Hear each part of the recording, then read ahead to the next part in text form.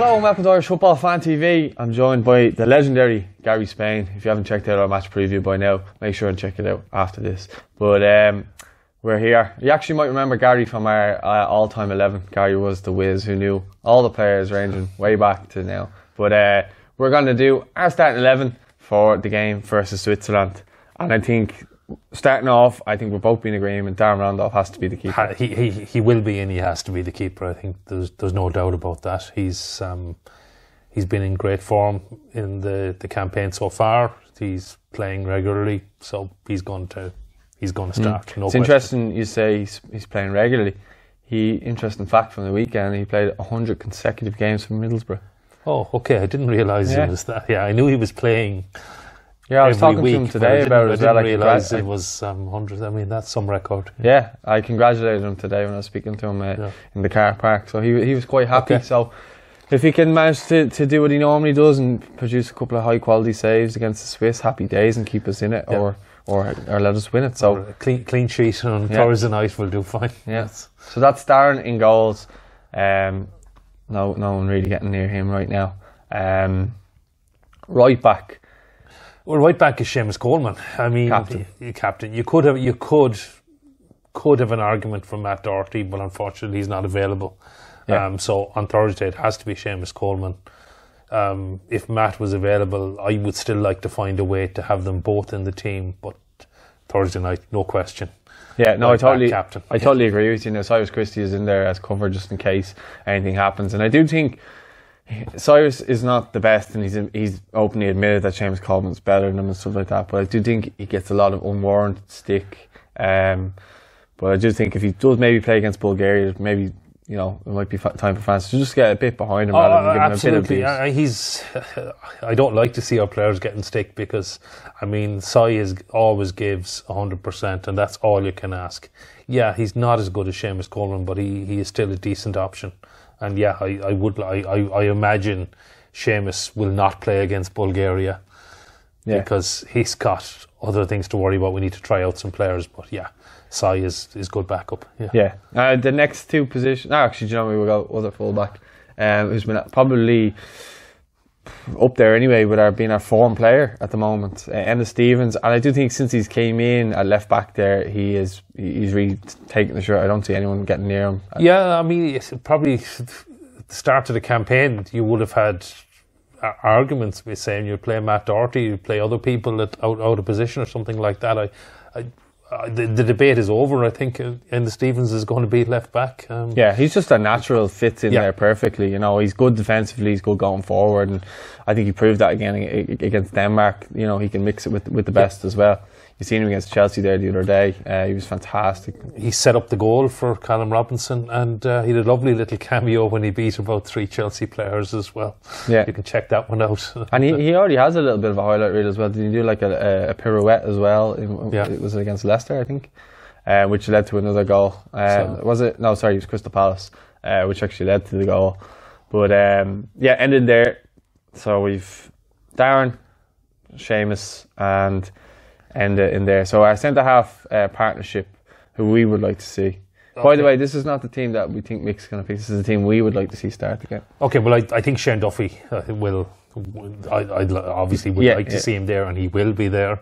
I suppose the first point of debate then would be, I suppose, between Richard Keogh and John Egan. Yeah.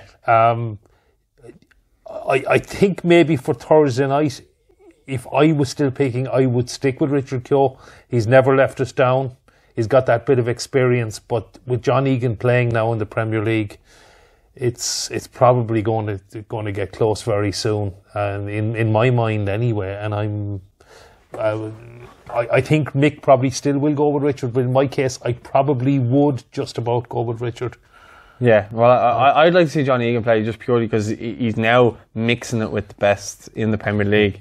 Now, I know I said in the preview that he's made a couple of mistakes, but I do think he'll learn from them. And you've seen Sheffield United, they didn't bow down. They went to literally the final kick, and he was actually up in the opposition's box.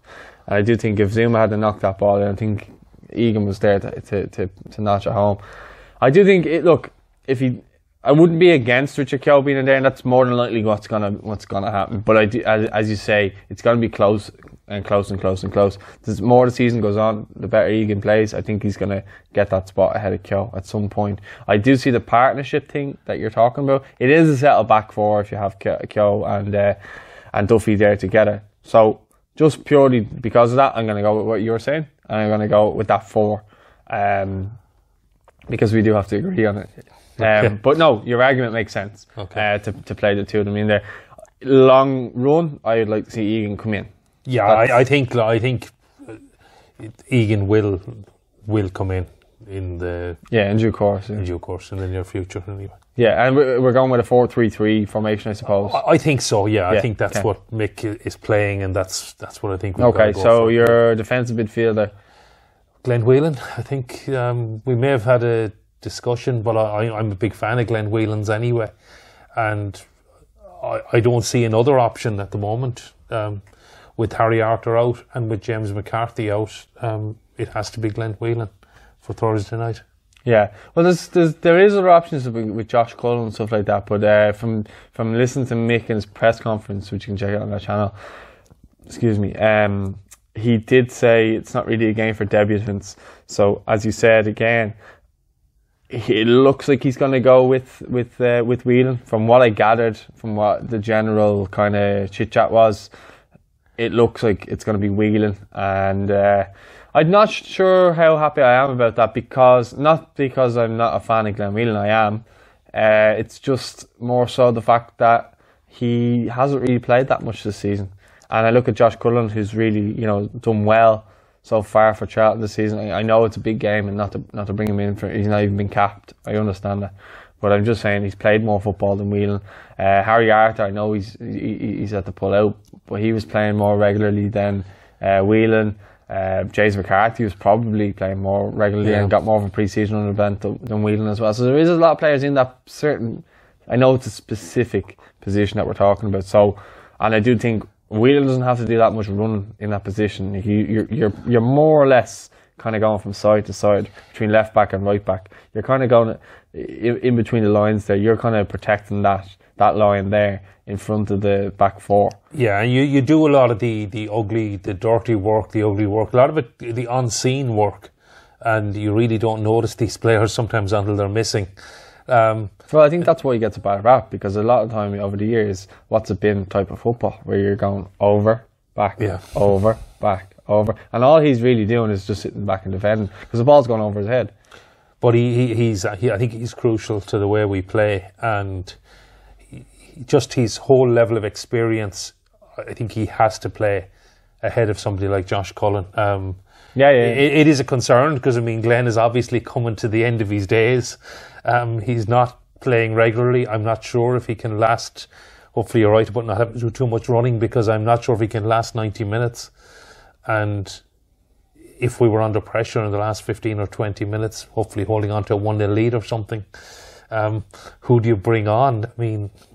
What are the options? Josh Collins do. Charlton are having an incredible start in the Championship. They would think they were certain to be relegated in everybody's eyes, and now they're up near the top, challenging for promotion. But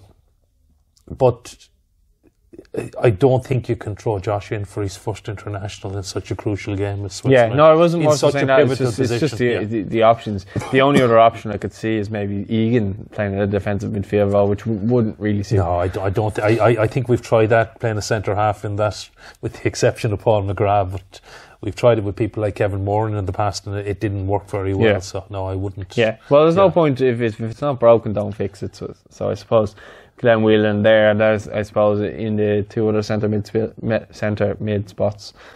Who's your take then? Well, Jeff Hendrick, obviously, anyway. Yeah, I think he's had a very good campaign so far since Mick's come in. I think Mick's kind of given him a new lease of life regarding, they give him a bit more of a free role, whereas O'Neill, he looked like he was just restricted so much and couldn't really do it. I can't imagine how frustrating it would have been playing that last year under O'Neill. It just looked like so many players were just crying out to be just let go play, and they just couldn't seem to do it. Yeah, no, he's done pretty well for us. I think maybe people hark back, and maybe I do as well, back to 2016 when he was he had such a good tournament in France, and we thought he was really going to kick on from there. And I suppose he hasn't really done that, you know. He hasn't hit the heights. Hasn't hit the heights of that, yeah. So. Yeah, but like as I say, like he's scored a goal. He's been playing well. I know he scored a goal against Gibraltar, but he hadn't scored that goal against Gibraltar, we wouldn't be sitting here top the group, would he? So like I do think people are being very, very harsh, and I think he has to start. I think you speak about experience. He's been there for big nights. He's played in big tournaments. You know, he's experienced now. Whether people want to admit that or not, he's 27. You know, he might not have played too much, but Mick said today that he's played it behind closed doors friendly, and he's played in this Carabao Cup, so he's been playing games. Okay. So he has fitness in his legs. I think that was his only concern. And then Howey started the first game for Villa, and then was kind of just seemed to be faded out. Played in the Carabao Cup and scored 2 goals, which I think Mick was quite happy about. So I think Howey again will be the other midfielder. I think he will. I mean, he played. I thought he did well against Gibraltar. He maybe got a bit of a bad rap from that game, but who was that? Connor Horan, okay. yeah. And I think he'll be on a lot of the set piece duty, etc. as well. So, yeah, for me, with the people that are available, it's Jeff and Connor. I think have to play, and Connor will be on the set pieces, and that's Yeah, well, we're in agreement so far. I'm not sure if we're going to be for the front three. Well, I think Mick. I think that's what I'd like to see so far, and I think that's what Mick will pick. Well, I think I think what it is it makes sense. Yeah. So far, anyway. The position out left wing, and this is the one that bothers me. McLean's been playing left back for Stoke, right? Yeah, and he's been playing left wing back or left back. Stoke are in the horrors at the moment. Yeah, he actually touched on that in the press conference or whatever, and said that, you know, as players they need to, you know, have a long hard look at themselves and stuff like that. They are going through a bit of a bad spell, all right, and you know they would class themselves as a big enough club. But for me, they're leaking goals all over the place. I know he scored, but I can't imagine his confidence being too high. No, the only thing about James is he never gives. There's nobody more committed in a green shirt than James. Yeah. He just gives so much and so much energy to the cause. But yeah, it's probably it's a bad time. I mean, it's a bad time for Stoke. Their manager has got to be under pressure as well. Mm-hmm. He's playing out of position, and I think his place. I think he probably will play, but it's got to be under threat for Thursday night. Yeah, well, he's actually second choice left back. Mick said today. He said if anything happens to end it, that James is going to have to left. Yeah. That's why Greg Cunningham wasn't brought in. So I'm just thinking though, if you look other than James McLean, who else you can put in there? Alan Judge could be in with a shout. I don't think Alan Judge is going to start. He might be in with a shout, and I think he may well play, but I don't think he's going to start. Yeah, I think Callum O'Dowda is someone who's going to be very close. He's somebody I like. He's got a lot of skill. I like him too. Maybe James gives more defensively than Callum. So and we are going to be asking everybody to track back and defend as well. Yeah, but I think Callum would be close. Yeah, I'd actually like to see Alan Judge be the one on the left, if I'm honest, or if I had a choice between maybe Robinson on the left and maybe Judge on the right, because he changed the game against Denmark, and I think probably we haven't seen enough of him. Yeah, and he's always done well in Ireland jersey. Let's not forget he scored the winning goal against USA in a very, very bad time for Irish football. Like there was nothing good going on. It's just he's down now in League One. Yeah, and no, I get that. I don't think he's even playing. I'd have to look at the stats. No, he's played the last two. Has he played the last two? Yeah. Okay, right. Well, Mick confirmed it today. Yeah, okay. I didn't actually. All right, myself. Okay, all right. I kind of realised he hadn't started the season with Ipswich anyway. Yeah. And we're going about right and left. I mean, I think Callum Robinson to me has to start. and I think he will start, and he has to start. Well, he's our form man. He's the form player. He scored at the weekend, so Callum Robinson is going to play, and I definitely be the first name I'd have for our front three at the moment. You know. So you have. I think we're both going to be in agreement that focal point has to be David McGoldrick. I think, and it will be, and it has to be. I mean, that's fairly obvious. And we're going to have Callum Robinson as well. Probably outright. Probably outright. And, well, I mean, I think if you're going to look at what I think Mick will play is, I think he will play James on the left, he'll play Callum on the right, and play David McGoldrick in the middle. I really like Callum O'Dowda. I think he's got to be close, but for Thursday I would go for James. Right, well that's the biggest one. Let us know, I suppose, in the comments who you guys would have on that left hand side. I think everyone else probably be in agreement in regards to, you know, Robinson, McGoldrick, maybe not Glenn Whelan, but and maybe not Richard Keogh. I think but I think everyone else would probably agree with. Yeah, and I think Alan Judge will play. I think if we're chasing the game at some stage, he will come on. He can pick a pass. He might be the man to open it up. Well, Mick actually likened them to Shaqiri today. Okay, well, someone tried to liken Shaqiri to Jack Byrne, and then he said Alan Judge is more like Shaqiri than Jack Byrne because they're playing two different positions. He's a bit more wide. But Judgy can be that kind of player. He can come on, he's good on the ball, pick out a pass, maybe score a goal. But it shows how highly he thinks of Alan Judge. Yeah, well, I mean, I was absolutely delighted Shaqiri is not coming here on Thursday. That was brilliant news. He's a loss for the Swiss, and I think we'll see Alan Judge at some stage on Thursday. I think we could well see Callum O'Dowda as well, even if James does start at some point. Again, somebody, bit of trickery may open them up. Well, there's Ronan Curtis there as well. Ronan Curtis, maybe. If we need a goal, Scott Hogan possibly might be worth a look as well. Again, we'll see some of these against Bulgaria, obviously. Yeah, I think it'll be a very different team, and we'll be doing our own kind of take on that as well. We'll be sitting here doing it, but that's been our team, I suppose. Then Darren Randolph in goal, left back Enda Stevens, right back Seamus Coleman, two centre backs Richard Keogh and Shane Duffy.